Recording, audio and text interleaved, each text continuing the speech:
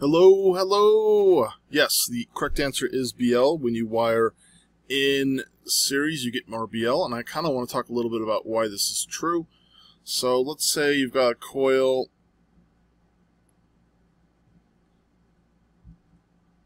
Okay, and that one is say that's like a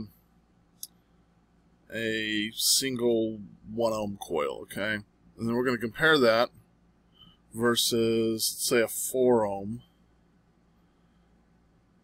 Just adding a lot more windings to it.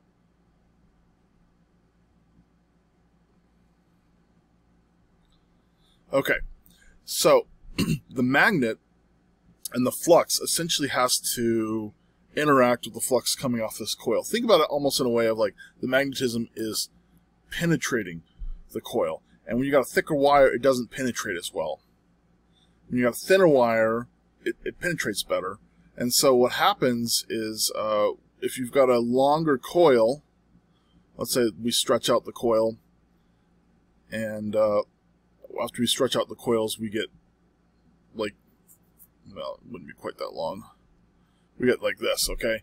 So you've got the single 1 ohm coil.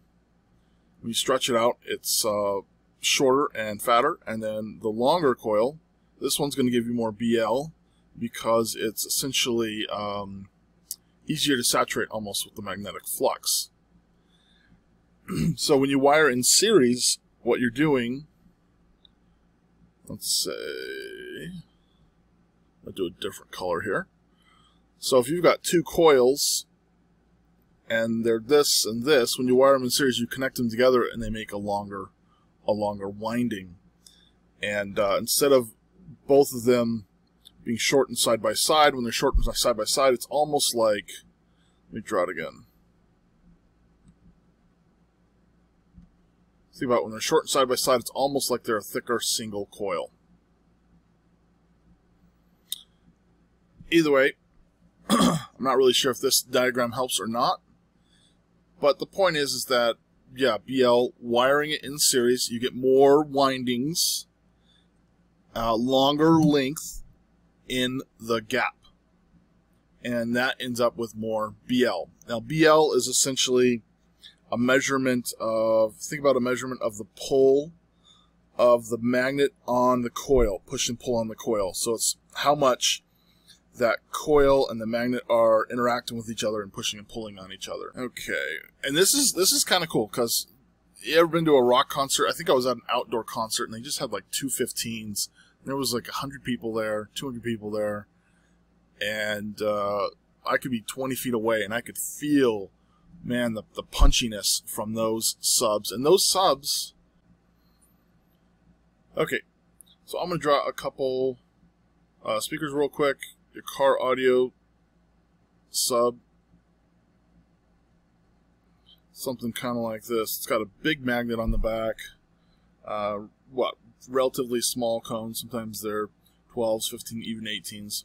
Now concert subs are much bigger. We'll just draw 18s because a lot of times you'll see a lot of 18s. They're typically about the smallest they usually run at concerts, but they have this tiny motor on them, and they are punchy.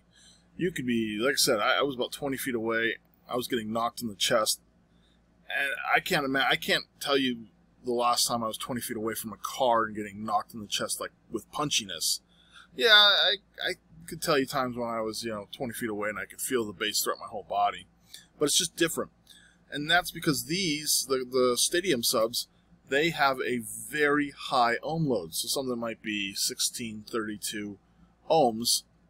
And then with impedance rise, they could be hundreds. You got 10, 20, 30 times rise. They could be just outrageous. And so they have a very small winding, long winding. They have a lot of BL. The car audio, they have to make these massive magnets because they're actually low in BL. So they make these huge magnets to try to actually make up for that and gain additional BL. Okay, Some of you guys totally nailed that. You totally figured that out. I did find one comment, someone said that they wired from parallel to series, and they didn't really notice that much of a loss, and that's exactly true. I mean, if you've got some amps will do about 50% of power at 4 ohms versus 1 ohm. If you've got 50% of power, and you lose essentially 3 dB from the loss of power, but you gain a half a dB, and you gain more control over your sub, more accuracy. It can actually, you may not really be able to tell the difference. Remember, 5 to 10 dB is what it takes to about feel twice the intensity. So if you're losing, 2.5, maybe 3 dB, you might feel like you're losing 20 to 50%, and that's not really that much, especially if you gain BL and you gain a little bit more accuracy and punchiness. You may not really feel like you've lost that much. Now, I know some amps are maybe only like 30 to 40% power at 4 ohms versus 1 ohm, but that's still not that much difference. You might be down at 4 dB loss versus or maybe even 3.5 dB loss. So maybe that makes an extra dB difference. Anyways, there is one thing I want to talk about real quick too, since we're on the topic of BL. Okay, so this is the Sundown, this is the U version 2 series, and I'm going to start and I'm going to mention something about this, and I want to pose this question. So I know Patrick, you got someone that mentioned Patrick from Robot Underground. Yeah, he is exactly right in the fact that the wiring in series you get more BL. He did talk about for a while they're just trying to put higher ohm load voice coils in subs just to get more BL out of it. And that actually launches me into this specific question. Okay, so here we are looking at, this is the UV2 12-inch. You've got dual 4 and dual 2. And what I want to specifically point out is the BL. Okay, so the dual 4 is 31.12 BL, and the dual 2 is 27.269. Also notice the moving mass. I think I accidentally made X drawing. Moving mass is let's see here, 358.6 versus 356.5. So it's actually less weight with the dual 4. However, the most important thing here, especially since you have more BL, is the sensitivity at the bottom. I'm trying to get my drawing. I take a while. Okay. So notice the sensitivity.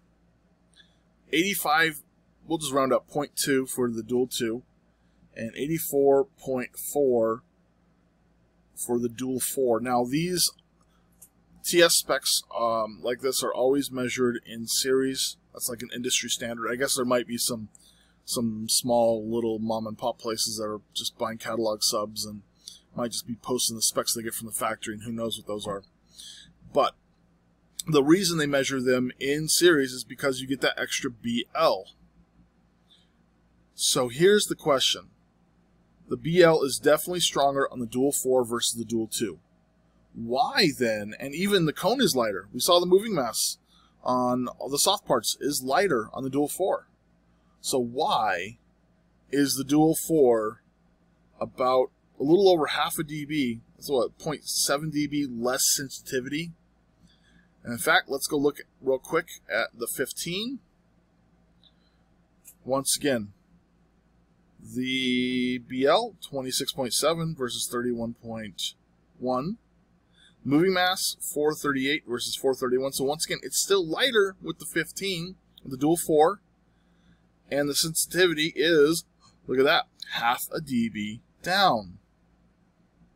So the dual 4, even though it has more BL, and it's wired in series versus the dual 2 wired in series, it's half a dB down. Now we'll go and look at this one, the 18 real quick.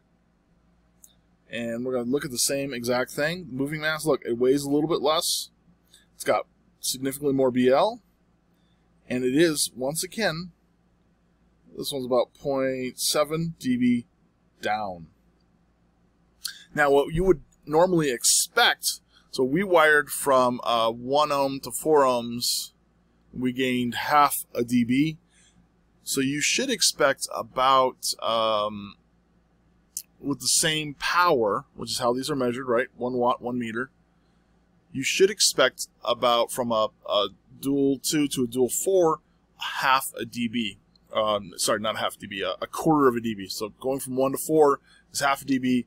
Think about going from 4 to 8, right? Your wire in series, it should be about a quarter of a dB. So not only are you not a quarter dB louder, you're actually about 0.7 dB quieter. I think the 15 only had about half a dB difference. But why? Why is that? This is going to be the next secret I'm going to share. Especially since we got some people that knew about the BL thing in the comments, which is great. I hope you guys can crack this one. I will probably, this is going to take a little bit to get that video together. I wanted to get this video out, so I didn't have time to get the information on that one put together, and this video is getting a little long. So, I hope to get that video out in the next couple days as well. Guys, I love you. We're all in this together, man. I love the comments, too. A lot of positivity in the comments below. A lot of technical help. Keep it up. Keep treating each other nice. Sometimes those Facebook forums just, you know, I just see the new guys just get crushed. And I'm like, dude, I had those questions at one point in time. Why are you crushing them? And I actually, you know, asked the dumb questions. If you look through, you could probably still see some of my dumb questions in those Facebook forums from years past. Anyways, guys, I love you. And have an awesome week. All right, take care. Cheers.